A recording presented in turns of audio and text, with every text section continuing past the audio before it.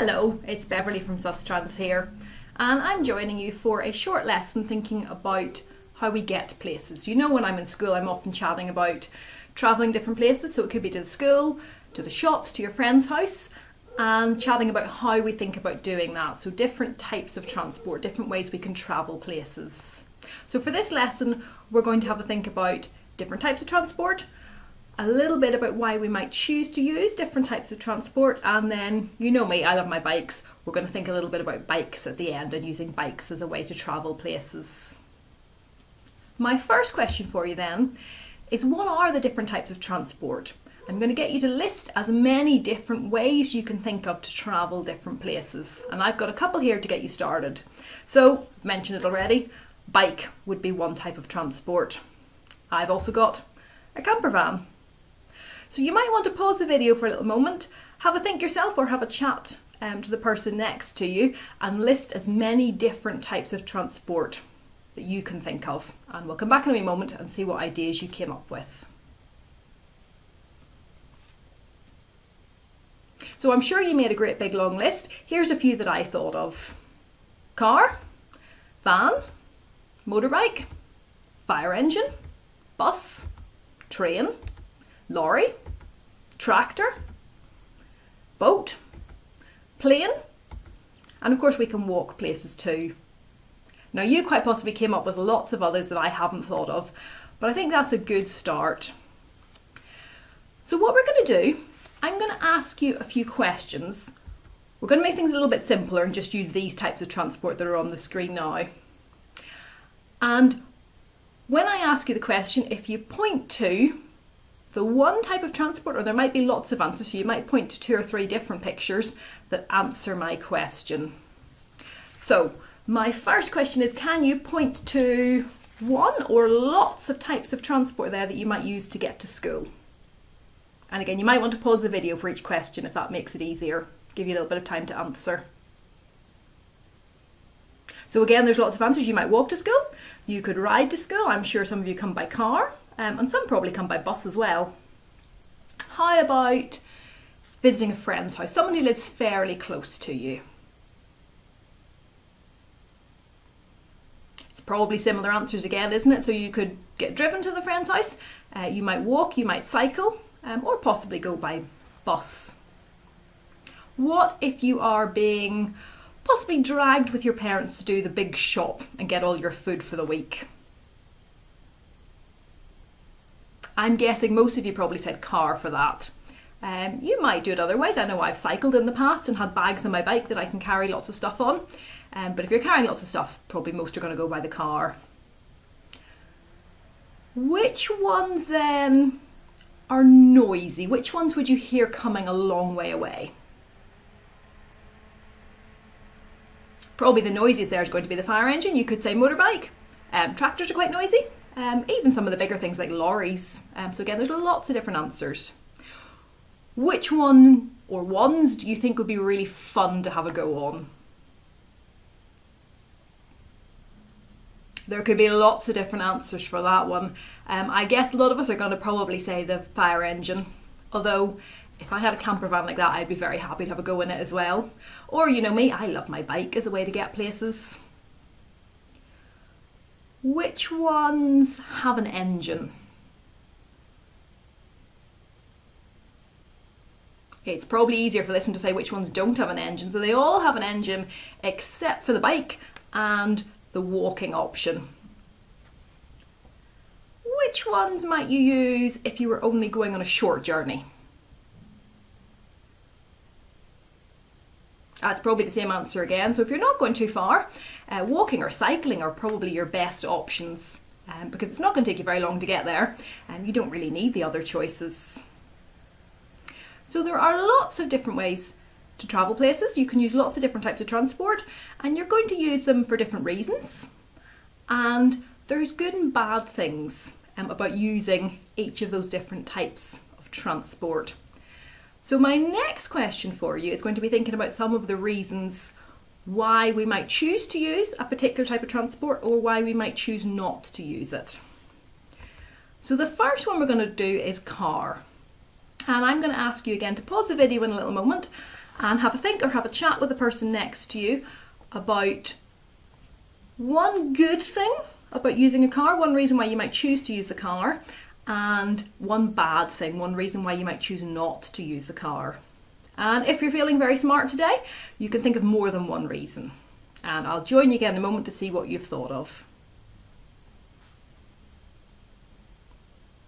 So hopefully you come up with at least one idea for each side there. I've got a few things here, and again, it's not all of the answers. So if you've thought of something else, that's absolutely great. So I have put that they're good for longer distances. So if you're traveling a big long journey, a car is a good way to do it. You can carry lots of stuff, a bit like we were talking about earlier. If we're off to do the big shop, you can pile all those bags in the boot and you're not having to carry them. Keeps you dry. Could be important in our climate, it does rain some days, so if you're in the car you're not going to get wet. But what about bad things? There's some reasons why we might choose not to use the car as well. It pollutes. Now some of you will have heard of that word, some of you might not, but if you're standing behind a car, especially when it's just starting, you'll have seen the smoke coming out of the back of the car, and that goes into the air, and then we might breathe it in. And it's not very good for us, and it's not very good for the world around us. And what's coming out of the back of the car is called pollution. So that's a reason maybe to try not to use the car if you don't need to. This is a personal opinion, you might disagree. I find the car quite boring if you're sitting in it for ages. There's not a lot to do. I find it a bit boring. And the last one I've got is you need a parent to take you. You're not quite old enough to drive yet, so you can't just nip in the car and nip round to your friend's house. So you need to make sure there's someone with you to do that. Okay, the other type of transport we're going to have to think about, you know me, is going to be the bike. So again, in a little moment, pause the video and have a think about one or more good things about using a bike and one or more bad things about using a bike. So again, it's my personal opinion, but I think bikes are fun. Especially when you get to zoom down the hills. But you're out and about in the fresh air, you see what's going on around you. I love being on my bike. It doesn't pollute, so there's no smoke coming out of your bike.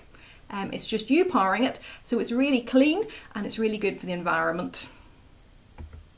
And it's faster too. If you're going to go for a walk and you want to get there a bit faster, hop on your bike and you'll definitely get there nice and speedily. The bad things about a bike: you might get wet when it rains.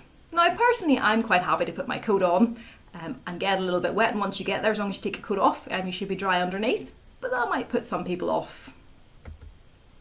It's not so good for long journeys. As you get fitter, you'll be able to go further, but if you're going a big long journey, bike's not really practical.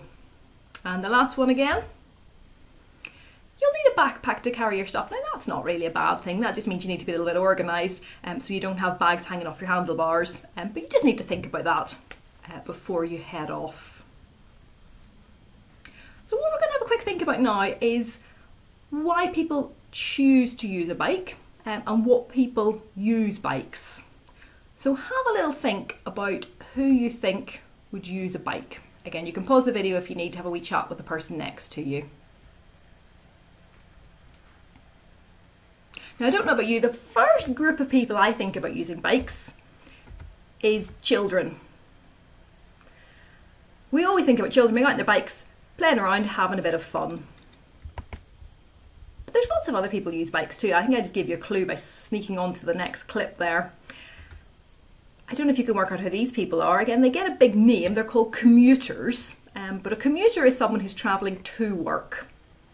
And you can use different types of transport for commuting, so you can travel by car, by train, by bus, but lots of people choose to commute by bike, so they use their bike as a way to travel to work. Other people? Well, what do you think? Do you think there's any other jobs that can do their jobs on a bike? What about the police? Have a wee think. Some of you might have seen the police on bikes, and certainly you sometimes do, particularly maybe around a park or around a city centre where either cars aren't allowed or the cars are moving very slowly. The police can hop on their bikes and they can get around nice and quickly without getting in the way in their car. What about another question for you? Do you think the postman can use his bike?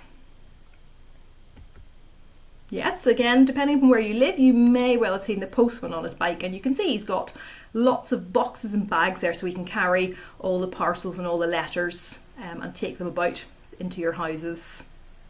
He also, of course, can walk to do his job. Again, you might have seen the postman with this big trolley which carries all of the post, and they can walk from house to house. Few ones you might not have seen. You can also use bikes to transport lots of stuff. These are called cargo bikes. So instead of taking, say, a van in the middle of a city where there's lots of traffic, you can take your delivery on a bike. And another type of cargo bike, this one you might like to have a go on, you can have cargo bikes that carry people as well. So you could have somebody cycling you along on the journey. And a last one that I really like, and I'm guessing most of you would like to, you can even get bikes that you can cycle around with your big box of ice cream on the front and then sell the ice cream to other people. So there are lots of different ways that we can use bikes. Lots of different people use bikes. There's lots of reasons why we might choose to use a bike or to walk places instead of always being in the car. It's great for short journeys. It's great because it gets us some exercise. I think it's fun. Hopefully you think it's fun too. And there's no pollution. It doesn't harm the air around us by putting that smoke into the air. So I'd encourage you to have a wee think about some of the journeys you're making, some of the shorter journeys, and have a think about, do you always need to hop in the car, or can you get on your feet or get on your bike for some of those short journeys? And the great thing about that too is as you get a bit older and a little bit more independent, it means you can make those journeys by yourself and you're not waiting for someone to drive you places. So now is a good time to start practicing that with someone a little bit older so that you'll be able to do it yourselves at some point. Now, just as a last thought before I leave you, if we are going to be out cycling or walking, it's really important we keep ourselves safe while we're doing it. So I've got a picture of the policeman here. And again, have a little think. You can pause the video if you want. There are a couple of things they are doing to make sure they are safe while they're riding their bike. See if you can spot what they are. So the first one should be easy. They're wearing their helmets. Definitely important to be wearing your helmet when you're out on the bike. And the other thing they're wearing is they're wearing bright clothes so that they can be seen easily by the car drivers. And that might be something like a high-vis jacket with the special reflective strips, or it might just be a bright coat or a bright jumper, anything at all that helps you be seen a little bit more easily. So we've had a quick think of lots of different ways to travel, and we've thought about why we might choose different types of travel. So next time you're heading out on a journey, have a wee think about different ways you could make it and which way is the best way to make it. And hopefully you'll be able to get a few journeys out on your bike as well and have a bit of fun. So I'm going to say goodbye for now, and I'll hopefully see you soon.